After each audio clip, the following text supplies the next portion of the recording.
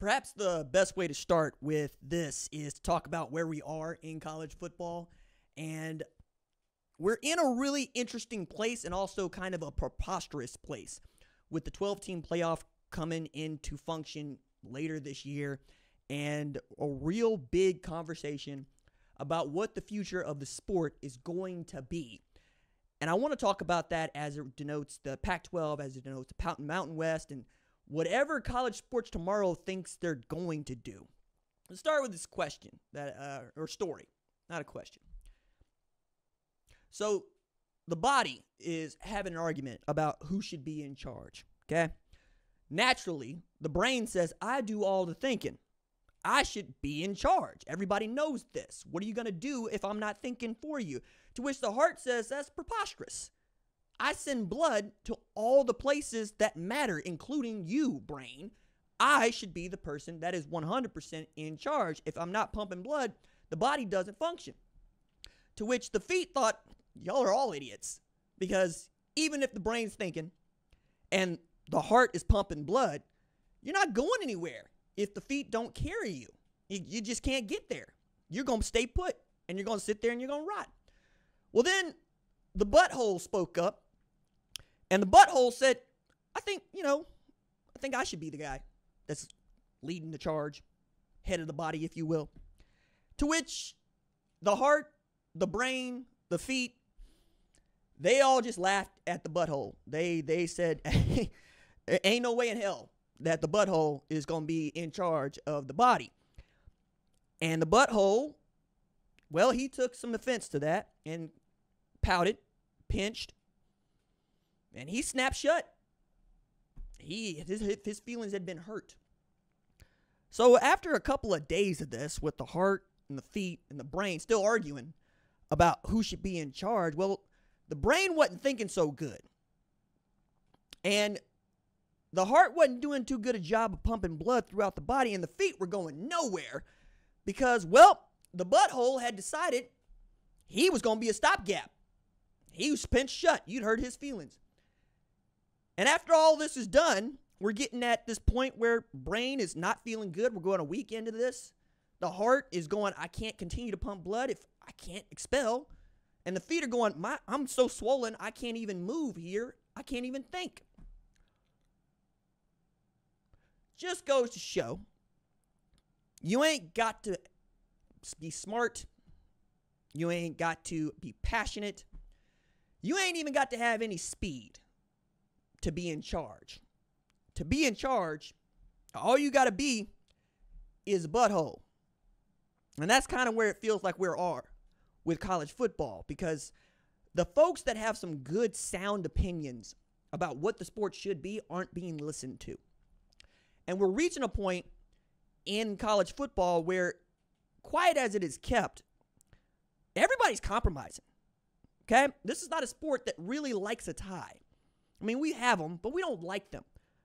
We will, from time to time, have a national champ over here and a national champ over there, and we'll give that award out, but we don't like it. Most of the time, you or I are going to say, hey, 2004 Auburn, I'm sorry about you, but you're not the national champ, right?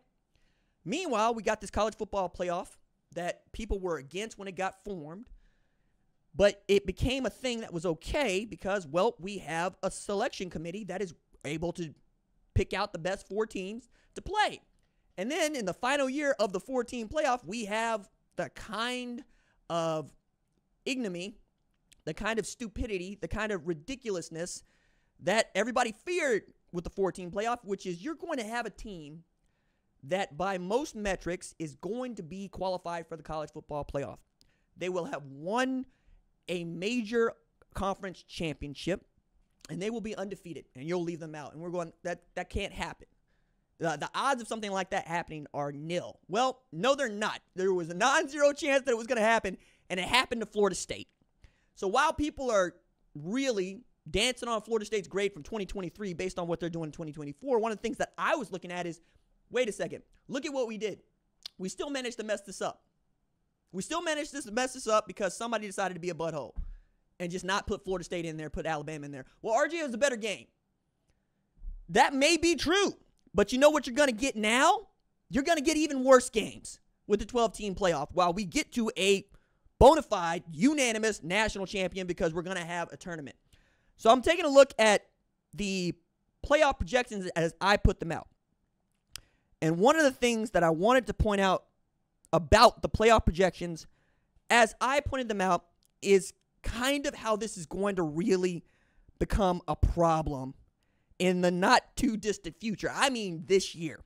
So I did a top 25, and from my top 25, I have seeded 12 teams for the college football playoff. And this is a piece that you'll read on foxsports.com. It's a piece that I think, depending on how you like, you know, we're going to keep doing it. But I thought it was a thought exercise that was worthwhile, especially as we get ready for not this week, which slate of games is not great, but next week, which slate of games is amazing. And we're going to start to see some moving and shaking here. So allow me to just go through this right quick. For those of you that do not remember, the 4 highest ranked conference champions will be seeded 1 through 4 and will receive a first round bye. You know, the 5th conference champion will be seeded as it was, you know, ranked or at number 12 if it, you know, was ranked outside of the top 12 teams. Non-conference champs ranked in the top 4 will be seeded beginning at number 5, right? Then the 8 seeded teams, 5 through 12, will play a first round game with the higher seed hosting the lower seed, either on campus or at other sites designated by the higher seed institution. So, like, I don't know why you would do this, but if you were, say, James Madison and you wanted to have your game at wherever University of Virginia plays their games, or let's use a stadium that I actually know. Let's use Florida. Let's use Doak Campbell. They ain't gonna be using it. You want to have your home game at Doak Campbell. You could do that, right? If the Doak Campbell would allow you in there. Although I don't know that I would be that mean. So knowing all of that, take a look at the 12 seeds. And if you are new to the channel, please consider subscribing to the channel. 111,000 subscribers as you got here. What I've come to find out is like 61% of the people that watch this show don't subscribe, so consider subscribing. At number 12, I got Boise State, which I think would be the highest ranked group of 5 champion, one of those that would not get a first round bye. At number 5, I got Texas, who I think would finish as the SEC champion based on Alabama being the number 1 overall seed, right? That game would feature Ashton Jeanty, who's on pace for 2,500 rush yards and 39 TDs. But, you know, we all think that Texas would stomp a mud hole in Boise State and walk it dry if Texas got to host that home game. And I think that's actually the cool spot to be, and I'll explain why a little bit later on.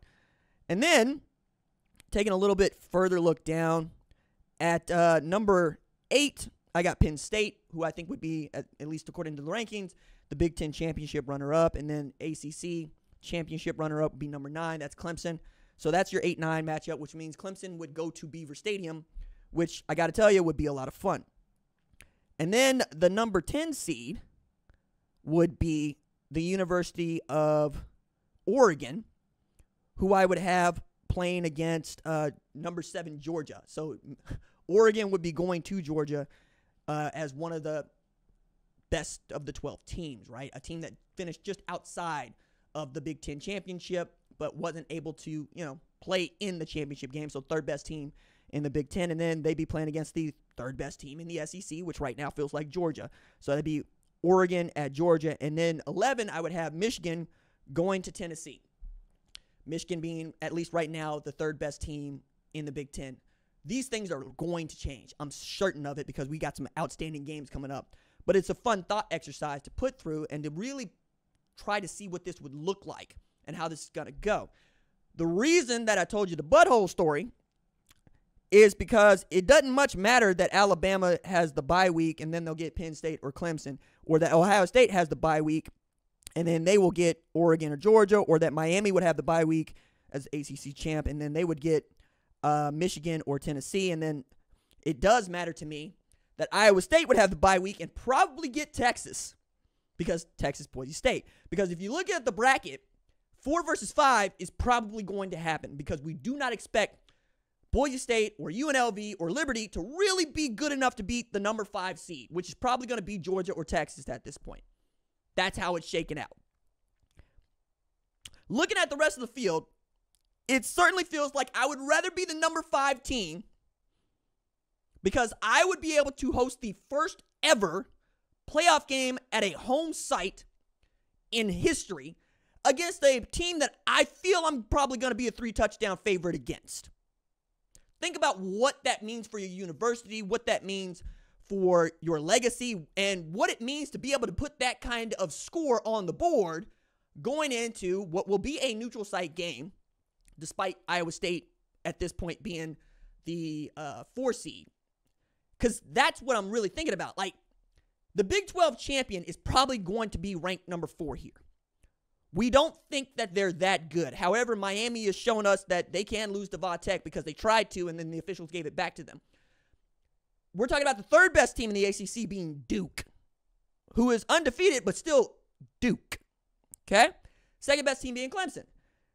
I don't know that I would want to be the 4 seed here. And I think that it would be worth talking out loud about whether or not the College Football Playoff Selection Committee will manipulate the seeds in their final ranking so that this doesn't seem so out of whack and out of character. However, who would want to be the 7th seed or the 6th seed or even the 11th seed if they knew that these were going to be manipulated? Because these are things that we talk about. We put numbers next to teams and they mean something. That's why we rank them.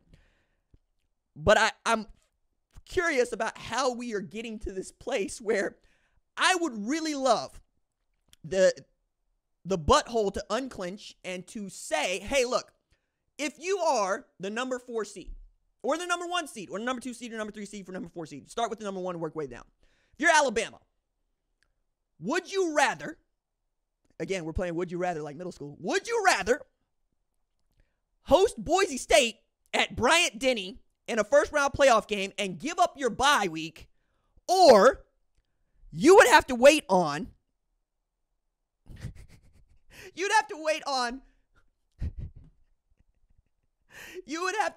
the outcome of said game in 8-9 so that you could play Penn State or Clemson on a neutral site?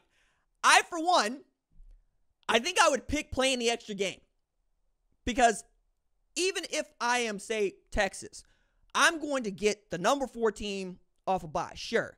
But after that, I'm getting everybody else off of a win where they had to play a game. So that bye week no longer matters, because the bye week is only important for the week following. It's not important for the rest of the year, not as far as we're concerned, because outcomes are outcomes, and the labor on the body is the labor on the body. Recovering from a week of getting hit is different from recovering from a week or 2 weeks of getting hit. So there's that. I don't think that really people were giving this a lot of thought when they saw what these could look like, which is why we're doing the playoff projection right now.